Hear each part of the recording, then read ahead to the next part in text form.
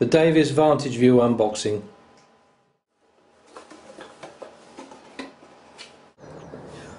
Right, this is the sensor head for the Davis Vantage View, recording wind speed and wind direction, rainfall, temperature and humidity.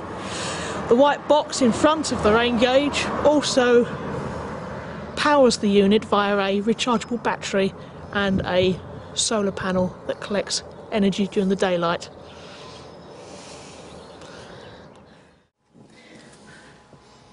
Right, this is the Davis Vantage View wireless weather station.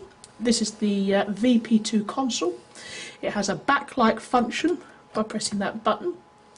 You can also review the data through a graph by pressing the graph button and selecting the various variables, and the graph function will actually show up here. You can also view min-max values by pressing the high-low button once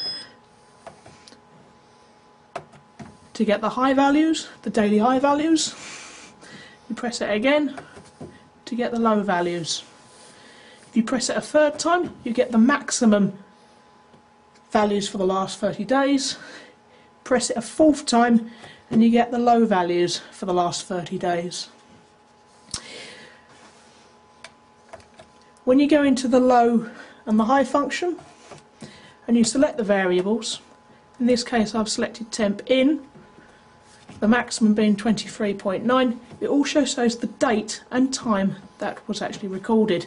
The same goes for humidity, wind speed and rainfall.